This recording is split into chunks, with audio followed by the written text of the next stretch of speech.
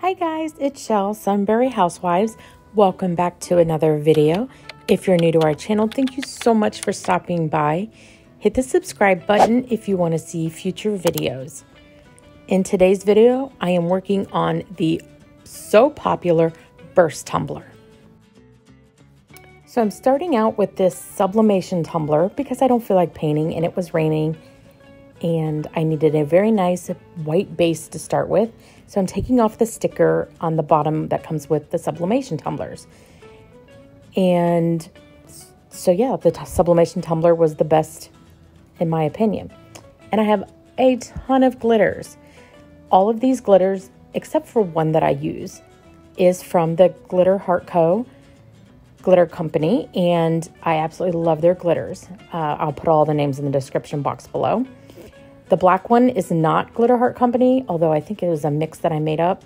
That's from a black from Michaels and a silver from the Glitter Heart Co. Anyway, this is my template that I'm using. I printed it out after I picked all the colors that I wanted in the design.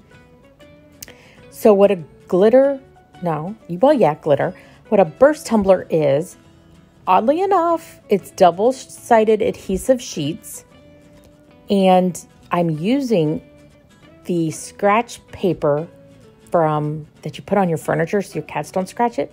But anyway, I'll explain more later. So I am prepping my tumbler, just giving it a light sand and wiping it down with rubbing alcohol.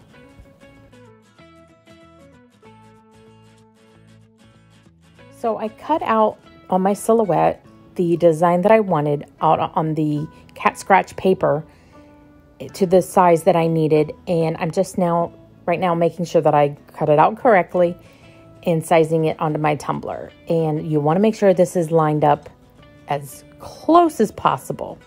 So once that I make sure that it lined up correctly and everything, I carefully pull off, and here you can see just slightly the design. I wanted to pick for my very first one a somewhat easy one. I thought this was somewhat easy. So I'm just taking off about 1 inch and I'm cutting off the back of that blue paper. Of course, I'm out of frame. So I cut off a little bit, about 1 inch, and then I place it back on the back. And then just checking again to make sure that it's all lined up. And once that I know that it is, I hold it tightly and then just pull back that little sliver that I had cut off and adhere it and press it down to my tumbler. And then I can pull back a little bit at a time from the rest of the backing. And of course, I didn't cut it straight, so I have to do my best to pull off the rest of it. And once I get that, I can slowly, and of course, this is sped up so that the tutorial is not 14 years long. So you want to go slow so that your pieces don't come off, and then just smooth it down as you're going. And I found it easy to roll my tumbler with the sheet down and then just smooth it down to make sure that all those pieces were down. So then once I did that, I start with your darkest color first and then pull off that top layer. You don't want to pull the adhesive off. You just want to pull off that top white layer and then sprinkle your glitter and rub the glitter down. This is messy. This is extremely messy. And then just wipe away any excess glitter. And just continue. And I kept my picture that I had showed you at the beginning off to the side for reference to make sure that I kept going back and forth to make sure that I was getting all the pieces necessary. And you'll find out later that, you miss a few spots and you have to go back in, but you definitely want to keep and make sure that you get all the spots that is colored to I'm not speaking correctly. The colors that you want, that you get all those pieces so that you don't have to go back in, because once you get a dark glitter into your light glitter, it's over and you have to fix it later. It's a whole mess. So once I made sure that I got everything that I wanted, I went into my next darkest color, lighter, darker color, and just went down the line. and did the same process. This is so time consuming, but it's such a gorgeous and impactful piece, and so much better than having to do Mod Podge.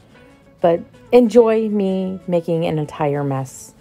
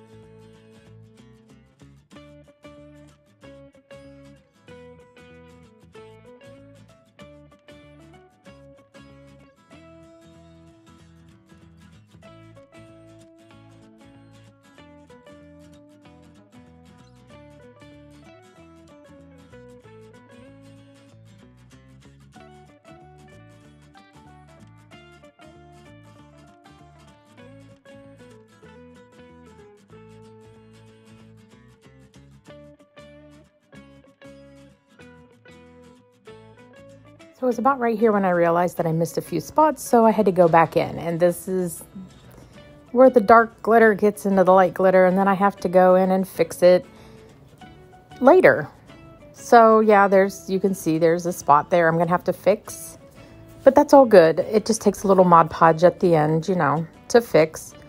And the seam, I had to fix that, but it was all good. So I'm just making sure that I got all those little bits out.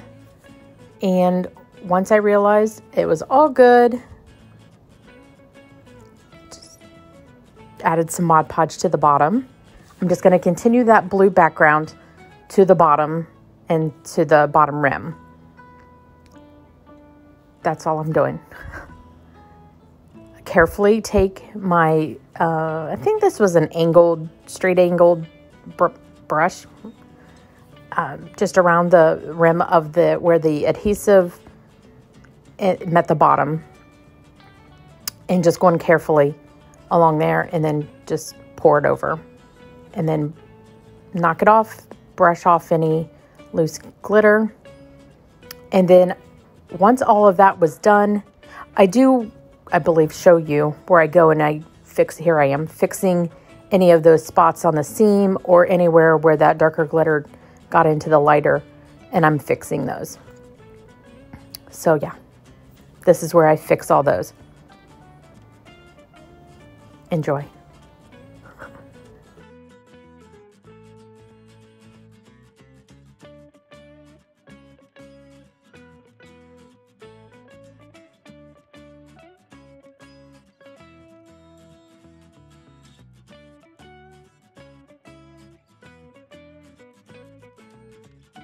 So once I got all that done, I went ahead and gave it 3 coats of clear rust-oleum 2x spray. Then I pop it on my turner for 3 coats of epoxy. Then this is done. I love how this turned out. For my first burst tumbler, I'm extremely pleased. If you are interested in purchasing a tumbler, don't forget to visit my website. And if you like this video, give it a great big thumbs up. Thank you so much for watching, and I will see you guys next time. Bye, guys.